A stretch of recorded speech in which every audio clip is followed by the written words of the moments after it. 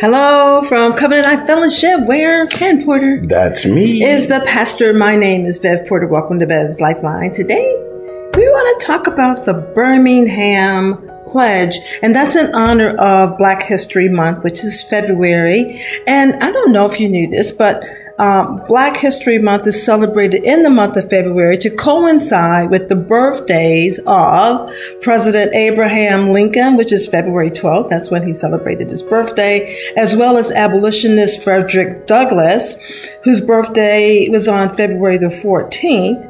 And during the next 50 years, the Black History Week grew in popularity, and now we get to celebrate it in the month of February.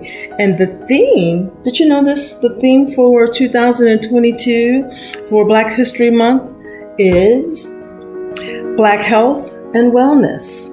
Black Health and Wellness. Right. Yeah. So we thought it was appropriate. I'm sorry. I can go with that. Yes. Yeah.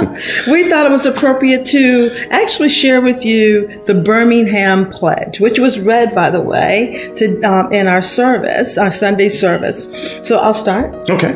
The Birmingham Pledge. I believe that every person has worth as an individual.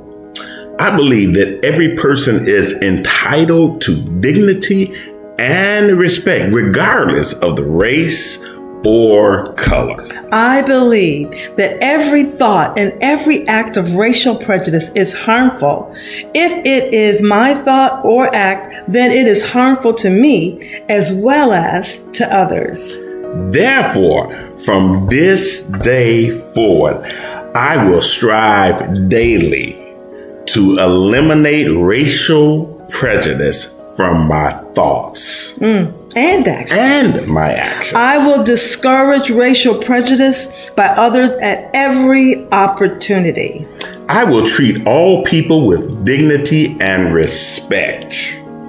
And I will strive daily to honor this pledge, knowing that the world will be a better place because of my effort. Yes, we can. You Yes. can make a difference. Yes, the Birmingham Pledge. Look it up. Yeah. This is ministry, Need you to like it. and share it. And most of all, start living it. Oh, start living it. Yeah. Bye for now. We Love love you you. infinity. Infinity. Bye-bye.